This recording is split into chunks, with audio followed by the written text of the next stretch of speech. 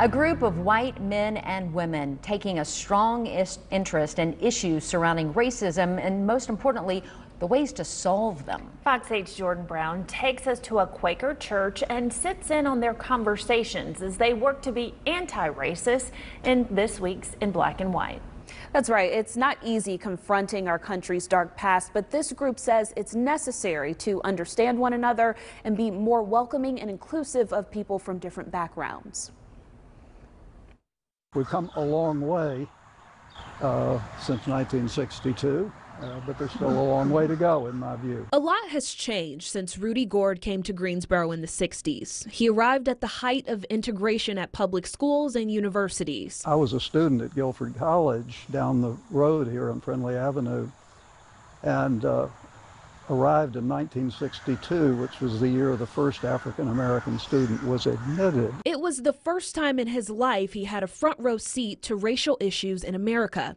It's what set the foundation for the work he's doing today alongside his wife and church family. The working group to undo racism has been established since 2017, and we try to do exactly what our name says, undo racism, in any way that we possibly can impact that. Rudy, his wife Lou, and 4 to 5 other members of First Friends Quaker Church work to find ways to be anti-racist.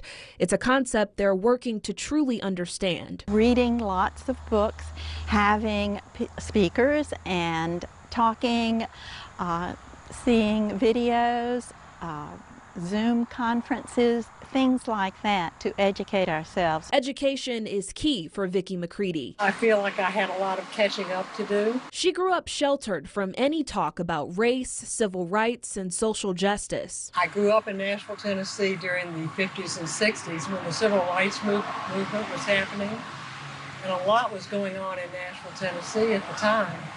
I didn't know anything about it. It wasn't talked about in my school, in my high school. It wasn't talked about in my church, and it wasn't talked about in my home.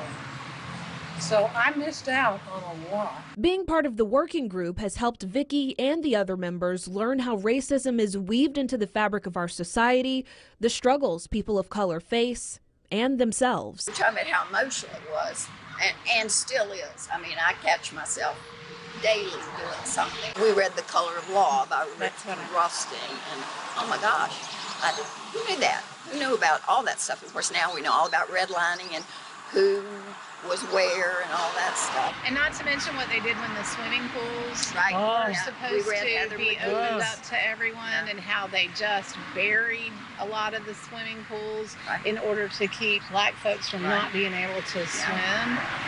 And that was here in Greensboro. This group isn't just all talk. They're about action, too. One thing they know how to do well is make a statement. The working group to undo racism decided to put up a sign to let people know that we are an open and welcoming church. This is actually the 3rd sign they've installed outside of their church home. The first sign said, undo racism. They hope the signs are also sparking conversations outside of the church, just like the ones they've been having with each other. I'd rather be among the people that are trying our best to undo racism than to give up on it.